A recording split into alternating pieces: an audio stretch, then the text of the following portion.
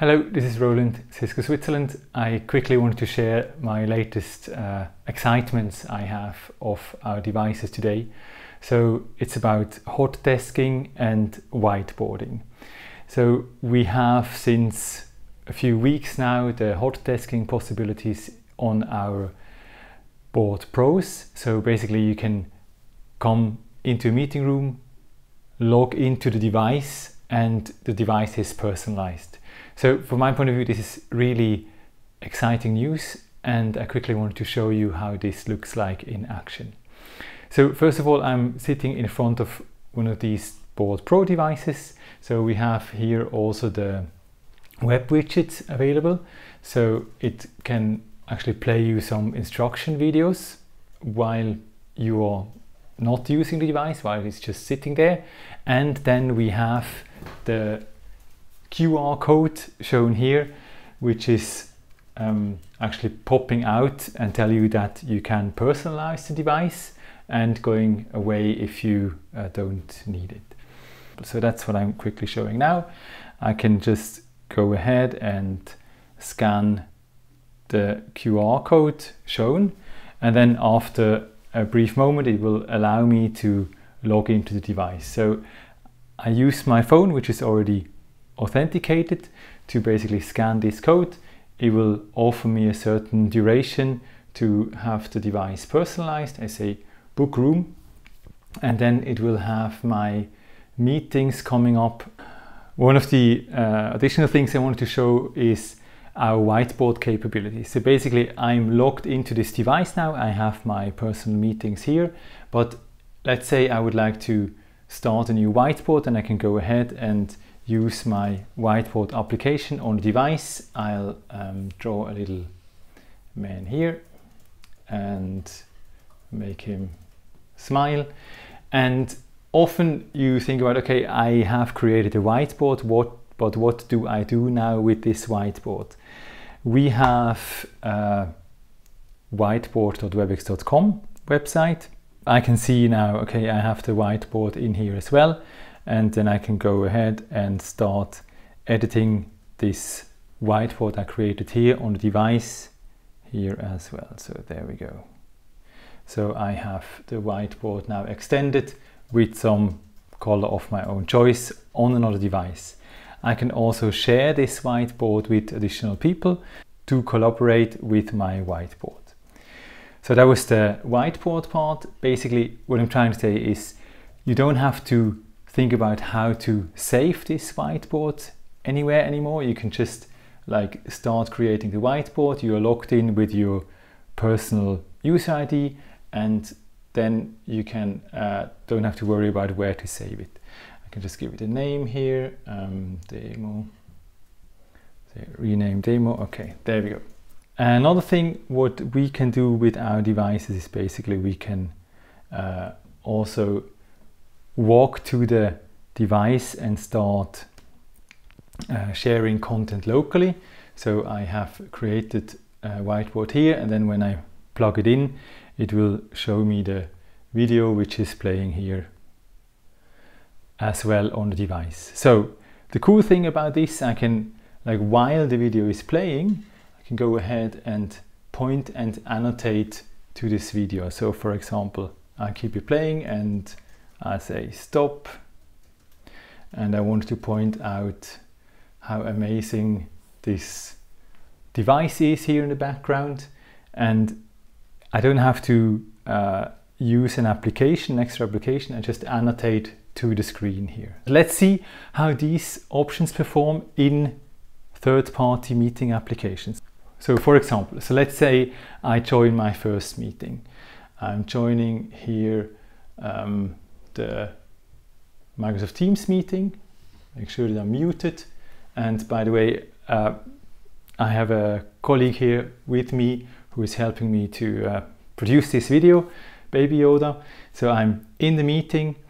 I have been let in the meeting as well, and I go back to my whiteboard I created. I see it's coming up, and I can also share the whiteboard in the meeting. So I'm sharing it in the Microsoft Teams meeting, and it's also showing in the Microsoft Teams meeting. Let's say I would like to collaborate with somebody on top, so I would like to have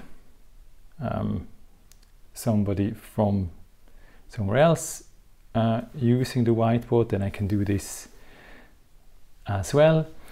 And locally I can still like add content to this whiteboard, and as you can see, it is actually shared in a Microsoft Teams meeting where I joined via CVI or via VIMT. So that was the part for the Microsoft Teams meeting and whiteboarding. That works well. Let's say stop sharing. We had this other option where we wanted to share content from a locally connected device. So let's see how this works. So we are going back to this locally shared content. We share it again in the meeting, in the Microsoft Teams meeting, and again we have the point and annotate option. I can play the video. It will play on the Microsoft Teams receiver end as well. I can stop it, and I can also then point and annotate to, again, how cool this device is. I can also make it persistent. I'll point out that this is our new G2 whiteboard, and it will show in the Microsoft Teams meeting as well. So with this device we have a very cool collaboration option, not only in the Webex world but also in the Microsoft Teams world. So we had the Microsoft Teams meeting. We're going to have a look at how it works in a Zoom meeting.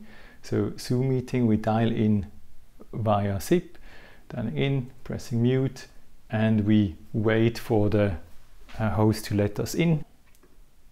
There we go. So we have been let in by the host. We are in the meeting with my laptop, with my Zoom client. So let's see how whiteboarding works.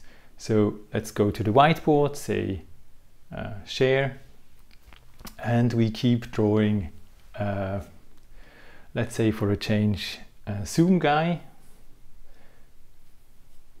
with some big set on his face, whatever. It is also shared in the Zoom application, so the Zoom participants can see that as well. And if I would like to go and contribute as a third person to this, then I can do this as well. Let's say I use blue hair, then I can also do this, and again the participants in the meeting can see what I did here. Okay, say stop sharing, and I would like to share what I have on my iPad here. So let's do this. I say share, then sharing call. Again, I have this video which is playing. I have now the amazing pen shown here, and again it's shown on the Zoom meeting as well. I say point and annotate, so I can go ahead and point out the Cisco logo on the back here, and it's also shown on the Zoom for the Zoom participants as well. We can also have a look at how it works in a Google Meet meeting. So there we go, Google Meet is showing starting up, and after some time I can let the person in, admit. There we go, the person is in the Zoom meeting. And with Zoom today, when I say share, it still tells me about the link I can use to share content into the meeting. It's not directly shared today. Then let's have a look at the last of the meeting platforms. That would be Webex. So we join the Webex meeting. We as well go on mute here. We are connected to the same laptop, which doesn't show a great view of myself. And let's have a look at us sharing into the call. So we have the content we would like to share in the call. We play it, it moves forward, and we go ahead and say point and annotate, and while it is playing we can actually again like point out certain things. The other participants see it, and not surprisingly they can also participate in the sharing. So anyone can annotate, that's what I can change it to, and then other people can also annotate actively to the content. Let me quickly show that.